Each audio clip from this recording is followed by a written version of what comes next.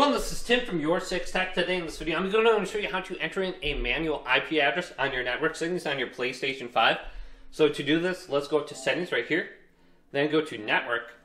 Then under Connection Status, we want to go to the right, and we want to go to View Connection Status. Then scroll on down with the D-pad and look up your IPv4 address and your subnet mask, and I believe your default gateway, and just take a picture of the screen because we'll need to enter in the information on the next screen. Now let's back out and go to Settings and go to Set up Internet Connection.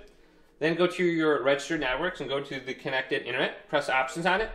Then go to Advanced Settings. Now go to IP address settings and go to Manual. And then type in the information from that page on here, except with the IPv address. We want to go ahead and just type this in just a little bit different for the last two numbers. So it's going to be like 168.1, and then we can go to dot like 25 or something like that. Or we can completely change this around.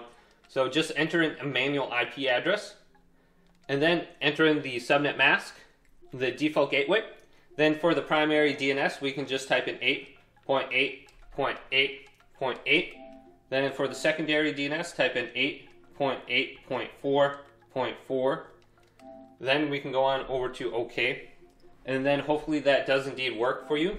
But if this video helped you out, leave it a big thumbs up and subscribe to my channel down below for more tech videos coming up next on YourSixTech.